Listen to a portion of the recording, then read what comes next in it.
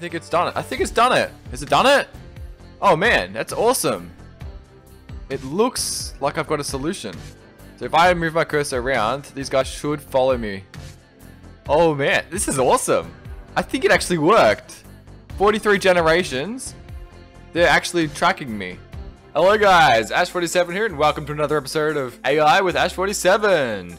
Today's episode we're going to be learning all about target tracking. Now once again we're going to be using ninjas, and once again this demo is completely available on my GitHub. Let's use the link in the video description. You can go there and play with it right now. Now, how many ninjas do we want to play with? Recommended amount is probably around 250, but based on your computer you can go more or less. We're going to play around with about 1,000 in today's episode. Let's go ahead and begin the simulation. Now the first one is going to take some time to generate. Here we go, it's just generating. And there we go. Okay, after this, it should be pretty fine now. Awesome. So the goal of these ninjas here is actually to track the cursor. So this yellow thing here, my cursor, they're trying to basically land on that position. Now the way that they do that is they control their horizontal and their vertical gravity. So, if we have a look at the inputs up here, we have 4 inputs. Inputs in order of left to right here. The first one is the X difference to the actual cursor. So for example, if it has a negative number, that means the cursor is to the left. If it has a positive number, it means the cursor is to the right. The next number is the same, but with the vertical position. So a negative number means the cursor is above them, a positive number means the cursor is below them. Now the next ones we have are the velocity. So this is your left and right, or your horizontal velocity, and this one's your vertical velocity. That's basically how fast it's currently moving. Now, the way this thing actually works, it calculates a score based on how they're doing. So the way the score is calculated, basically, if they're moving towards the cursor, they get an increase in score.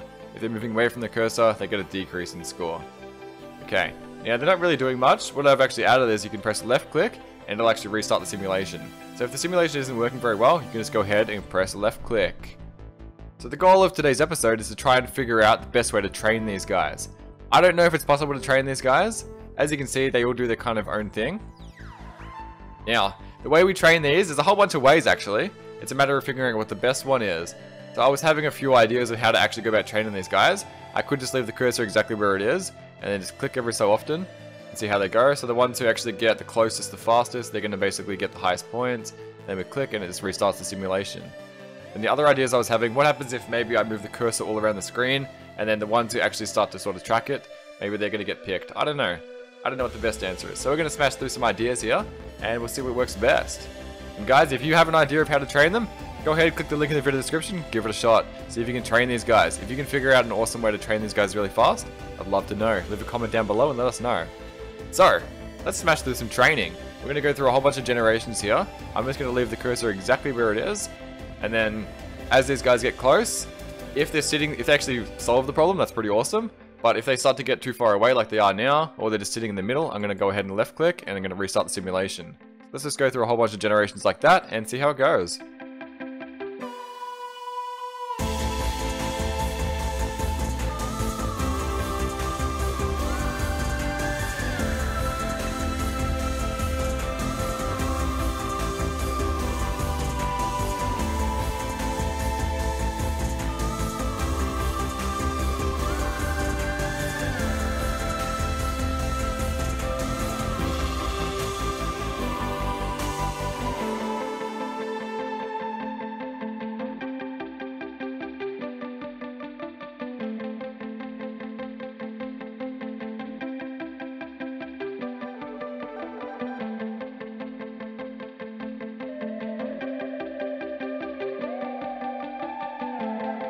Okay guys, so we're about 25 generations of this now, and I'm not sure if we're seeing any patterns. So after this training session, let's go ahead and start moving our cursor and see what these guys do. So I've just moved my cursor and look at that, the entire generation has actually figured out, well not the entire generation, but a large chunk of them, they've all figured out to go up and down. So they have actually kind of mirrored my Y position. That's pretty awesome. So look at that, okay, the gravity is a bit crazy there, but they are actually kind of mirroring me. Now if we just go to the left here, let's see, are any of them following me? Not really, but, oh this guy, look at this guy down here. He's actually coming towards me. A little bit, he's coming a little bit towards me. Alright, let's go ahead and click. Just keep trying this. Let's just slowly move the cursor around and see what happens. So I am seeing a tiny bit of pattern following. Whoa! The gravity is insane. Holy Jesus. They go up and down really, really fast. Are any of these making progress towards me? That's the question. So you can see some of them, move them around. Is anyone moving towards me, please? Someone? Please, anyone? You? I mean, this guy's not terrible. He's following me up and down. Look at this. If I can move my cursor up here. Yes, he's coming up towards me. That's cool. He's coming towards me. Oh no, too far, too far, too far. Okay, this guy's coming back down. Look at this guy on the left. This guy on the left's coming back. Where did he come from? I don't even know where he came from, to be honest. That's pretty cool. This is cool. So they're kind of following me up and down, but they're not quite perfect yet. Let's just go ahead and restart the simulation. This is kind of interesting. Alright. I think we might make some interesting changes to this AI. So let's go ahead and jump into the code. Alright guys, here we are in the code. Now this section of code here, basically this says, hey, if they go out of bounds, they're going to lose a lot of points. Going out of bounds is very, very bad. And it actually goes ahead and kills them as well. Now if we come down just a little bit, we can see exactly how the score is being calculated here. Basically, this is the big check here. If they're moving towards the actual cursor, then we're going to add some score. The score is basically 2, take away the distance. So the further away they are, they're going to get a little bit less score. And the closer they are, they're going to get a lot more score. Now I was thinking there was a problem here. Basically, if they're moving away from it, they're moving away from the cursor that is, and they're going to lose some score. But it's not going to be that much score. So I was thinking maybe we should penalize moving away a hell of a lot more. So the way we're going to do that, let's just go times 10. Now if they start to move away, they're going to be losing a lot of score. That basically means they can't keep moving a little bit closer and a little bit further away. They need to always be moving towards it if they want a lot of score. I don't know if times 10 is going to be the best value here. Maybe we should go a bit... Let's just go crazy. Let's just go times 100 and see how that goes. So we've just updated this score calculating function. The whole entire success of the AI basically comes down to this. If we can tell it the right amount of score, if we can give it the right scoring system, the entire AI depends on this. Let's go ahead and jump back to the AI, and we're going to try a different training situation and see how that goes. Alright, here we are back in the target tracking simulation. Let's set this up to 1000 again. Go begin simulation. Alright, this time, I think I'm going to go for a circular approach. I'm going to do circles all the way around it and see how it goes. Now what you're actually seeing here is some automatic AI interesting stuff. So what I mean by that, specifically, see how it keeps restarting before all of them actually die? We have this interesting piece of code in there which basically says, if their score gets too low, then consider them a complete failure and just restart, basically. It's only going to restart if they all fail, which is the interesting part. So it seems like a lot of them are failing, so maybe negative 100 was a little bit on the harsh side. Oh no, look at this. It's starting to survive a little bit longer. Maybe I need to spin a little bit slower. Again, I don't know if this is the best way to train them. This is the whole interesting part. Is this the best way to train them? I really don't know. So their score goes down pretty fast. I'm thinking that maybe we're a little bit on the aggressive side. Okay, let's go ahead and just pause this simulation. Let's jump back into the code. We're going to change it down a little bit and then try it again. Alright guys, we just modified the code just then. So now instead of being times 100, it's going to be times 10. There we go, so it's much less aggressive. We're still going to see the same things, but it's going to take 10 times as long to actually lose. Here we go. So much less aggressive, they have a lot more time to kind of figure things out. Let's just keep doing the circles and see how this goes. I'm going to go ahead and fast forward this a little bit and see if this actually was able to train them.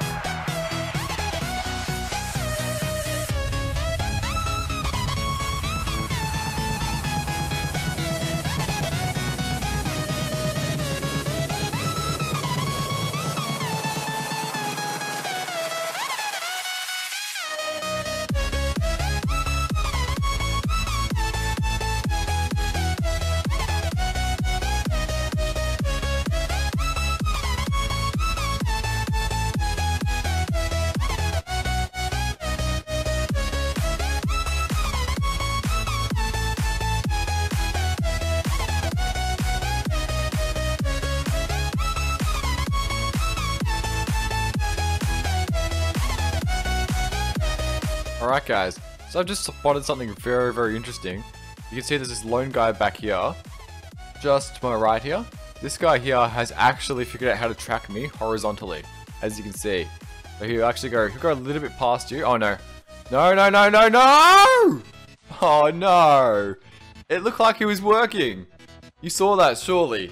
He was going back and forth for ages. He was actually looking like he was actually tracking me. That is so annoying. It looked like it was actually working. Alright, so we're about 37 generations in now. We had one guy who looked like he was half working. So he was able to track me in one direction. That's pretty awesome. But unfortunately, he only worked in one direction.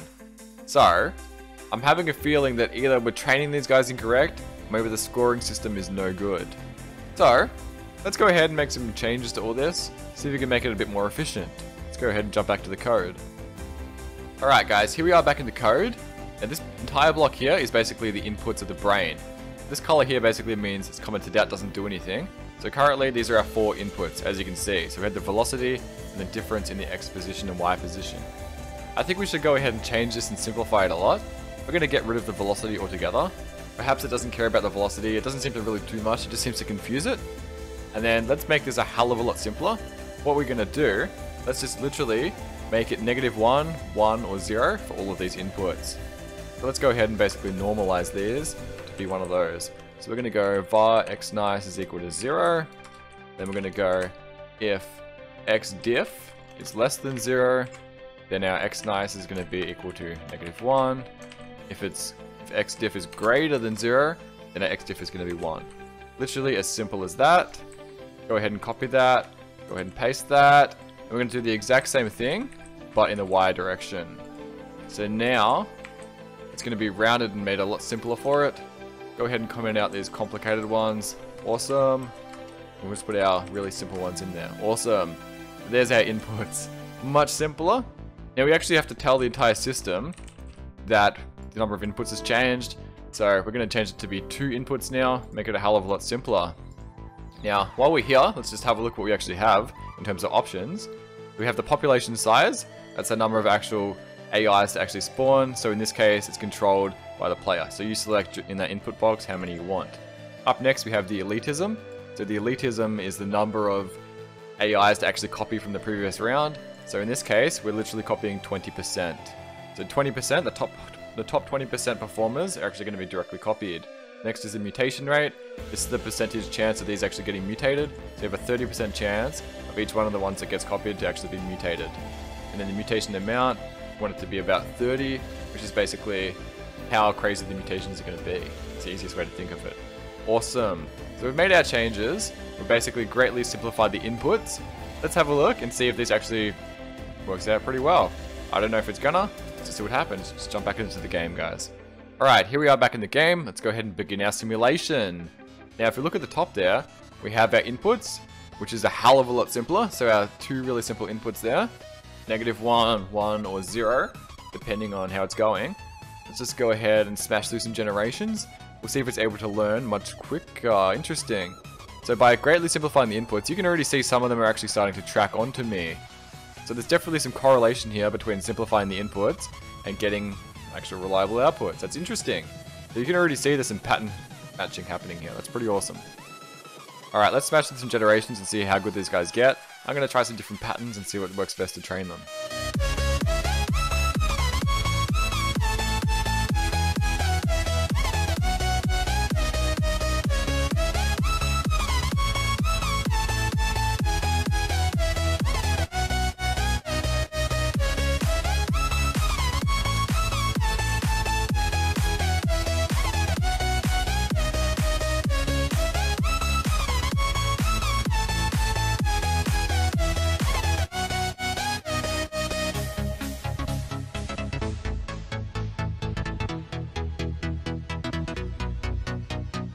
Alright, let's just go ahead and slow down a little bit.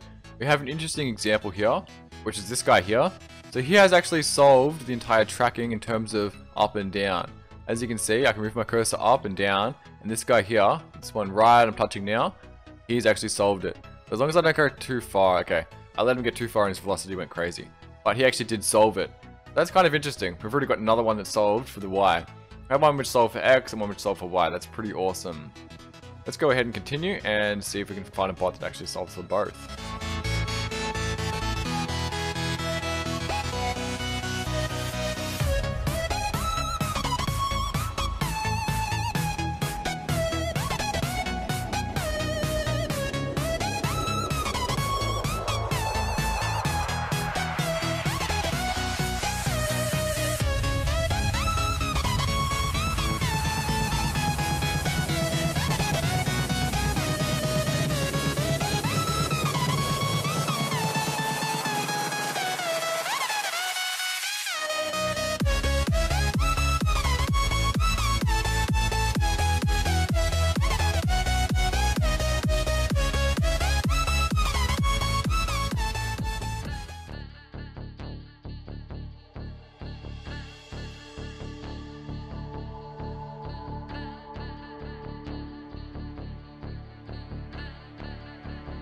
I think we might actually have a working solution.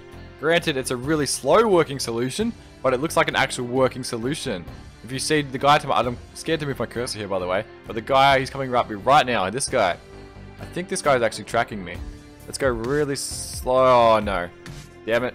It looked like he was working, though. So it looked like we had a working solution. However, the trouble was that the scoring system basically said he was doing no good. In fact, it looks like we've got a whole bunch of working solutions now. Let's just come up this way. Because that's the thing. It actually... Yeah, there we go. I think it's done it. I think it's done it. Has it done it? Oh, man. That's awesome. It looks like I've got a solution. So if I move my cursor around, these guys should follow me. Oh, man. This is awesome. I think it actually worked. 43 generations. They're actually tracking me. Give or take. That's awesome. See, there's a whole bunch of them that actually follow my cursor around. And if I move too violently, they are going to probably crash off the screen due to gravity being crazy. But check this guy out. He's literally following me around. He trained himself to follow me. Wow, that is awesome. So, okay, he's died. He's okay. I think he died now, but that's cool. He taught himself how to follow me. It wasn't 100% successful, but they're getting there. They're actually learning. These guys are learning how to follow the cursor. That is really cool. So as you can see, most of them complete failures. That's okay. We just need one successful guy, and we're pretty much there. That's cool. So we actually had a whole bunch of successes. I quite like that. Alright guys, now the challenge for you. It took me about 43 generations to get somewhere that's kind of decent. It wasn't the best solution, obviously, but it was alright. So, challenge for you. See if you can actually train these guys and get a much better working solution than me. If you can actually figure out a better way to train these guys, I would love to know about it. Leave a comment down below. So give it a shot. Try and train these guys. See if you can come up with a really good training solution on how to actually train these guys really well. As you can see, I've trained this one. He goes up and down perfectly. There's no problem. The other thing he has to learn is left and right. So as you can see, perfect up and down, but failure left and right. So, if you guys can figure out a really good training solution and how to actually do this correctly, I would love to know. Leave a comment down below. Now, hopefully you guys have enjoyed this. We are going to wrap the episode up there, because we kind of got a working solution. And yeah, I enjoyed this. This was cool, especially when it actually worked. And if you guys enjoyed this, make sure to smash that like button. If you guys want to see more videos from us in the future, make sure to subscribe to our channel. Thanks a lot for watching, guys, and I'll see you in the next episode.